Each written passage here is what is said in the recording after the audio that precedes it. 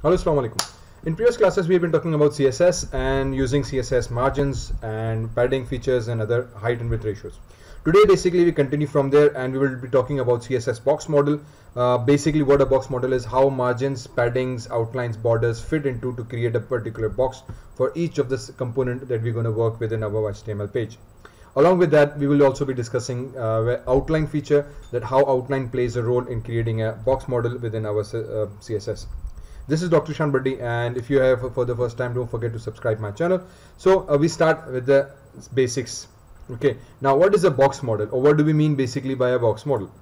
So all HTML elements can be considered as a boxes. In CSS, the term box model is used when talking about design and layout specifically. The CSS box model essentially is a box that wraps around every HTML element. It contains margins, borders, paddings, and actual content. For example, this is a particular box model in which this is the content. Each content is wrapped around with first a padding, then border, and then the margin. Now this is something that we've already been talking about. Remember, we said that once we start working from the border of the page, we have a margin feature.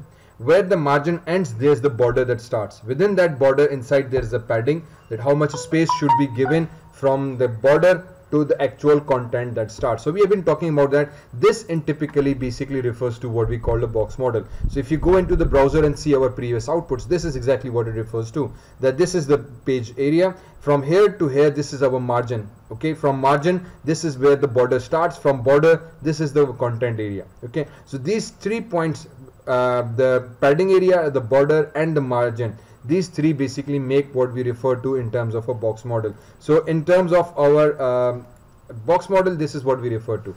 So content, padding, border, and margin, these four basically consist of a single component. So whether you are working on a div tag, whether you're working on a paragraph, or you're creating an image, or you're creating a header and footers, this is what you need to consider at every single moment, that you are basically working with respect to margin, then comes a border around that margin, then from that border we have a padding area.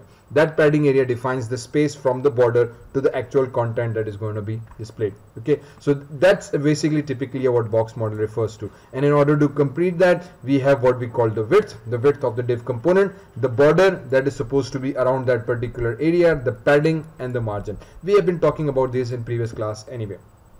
So all these three major components basically comprise each box model. So whenever we now design every component, we have to think about that how far it's from its margin, the border where it should be, how thick the border should be, if there's a border, or there might not be any border at all, it's just invisible, and then the padding from that border point to the content point. That's the basic padding area. Okay, so these three basic components we basically work with continuously. Okay, then we come into the what we call height and width ratio. The height and width basically define the height and width of each individual component. Now it can be a menu item, it can be a header area, it can be a logo area, it can be the actual div text section wise, the component wise, the news items, the blogs, however, whatever component you place on your website basically are composed of something called height and width elements.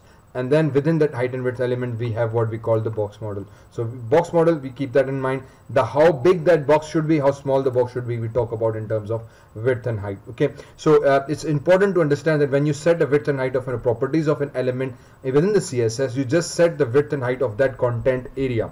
Okay, to calculate the full size of an element, you must add padding, border, and margins area. In other words, let me explain what basically we mean. So for example, we set a width of to be 320 pixels. Okay, this means that my component has a 320 width of pixels. However, if you set padding and the border pixel, this even the margin is 0. Okay, the total width of this component would be 350. Okay, the total width of this component will be 350 because you have 320 pixels width itself. Then the padding area, you need to count that as well. Remember, border and then padding starts inside, so the width actually is counted from border to border. The width is actually counted from border to border. So the width itself is actually 320, and then you need to add that 10 pixels of padding. So 10 pixels of padding with a border pixel of 555 would actually be, if you calculate it, would be 350 area. Okay, so this is something that you need to understand.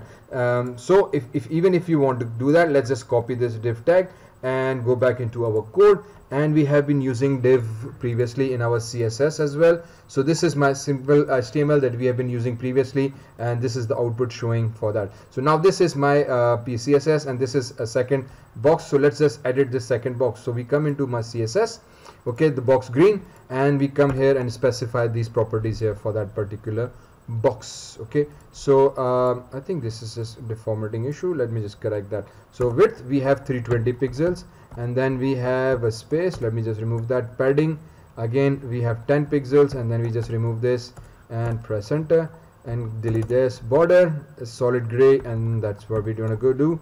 Delete and enter. And margin is something that we're gonna set to 0 in this particular case. Okay, so or I think let's just leave the margin as it is, so that we have a margin from previous area. Delete that. Control S. So now what we've done is we have set the width to 320 pixels for this div green. So whatever width was previously 300, now it's supposed to be 320. Then the padding is 10 pixels area. That means that the padding area from the width inside 10 pixels would be added from top, left, bottom, right. So 40 pixels, then that's basically what we are counting for. And then the border area 5 pixels as well. So if I save it, okay, so once we set here, now we go back into our browser and we hit a refresh, and now you would find that my browser has a 3 different size. So its border is gray, the content is there, and the size is basically a little bit smaller.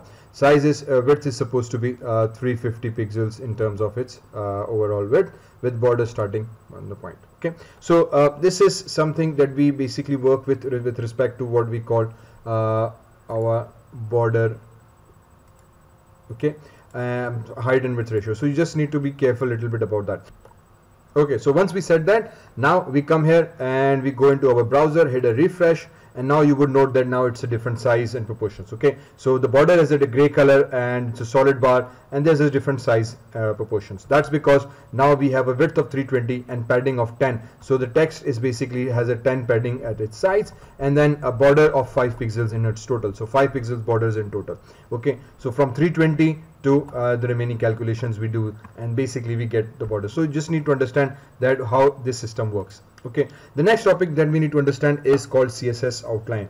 Now outline is basically another outline that comes outside of the border area. Okay, so it's in between border and I guess the margin. Okay, if you put in between kind of a concept. So basically if you see in this picture that the black line indicates your border area, and the outline is like an outline around your border to make it even more emphasis and more highlight area. So your content area, we usually have a border around it, and then the border around a border. Okay, so it's like a double border protection. So you have a double thickness, some kind of a concept. It's used certain times to highlight few things, for example image gallery, news blogs, news items, and you want to have a specific highlights around them. There's many ways to do it, and one of the ways is using outline feature. Is commonly available, right? So in order to do that, we have outline style, outline color, outline width, and outline offset, along with a general outline property that would combine all of them, and you can write them in one line.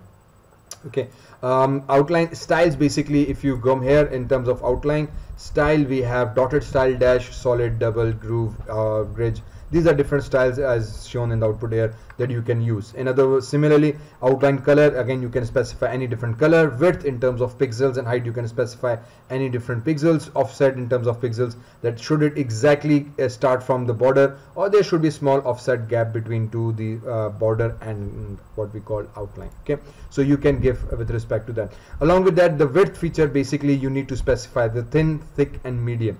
Okay, the thin usually is approximately 1 pixel. If you specify medium, it's approximately 3 pixels, and thick is usually 5 pixels. Okay, so thin is very small, 1 pixel, and then medium, thick, and 4 pixels outline width. So you can specify that manually as well. Thin, medium, thick, 4 pixel outline. Okay, typically we would give a border of 1 pixel, but then outline would have a solid red color and thin outline, and we would get something of this output. So outlines are again something that are used very frequently within our box model, and in order to ensure that contents are displayed in a very organized and different manner. Okay, hopefully this is a small easy basic thing that you understand very quickly. Again, if you don't understand, leave your comments below and I will try to help you out. This is Dr. Shanbati. Thank you very much for watching, and see you around in the next lecture.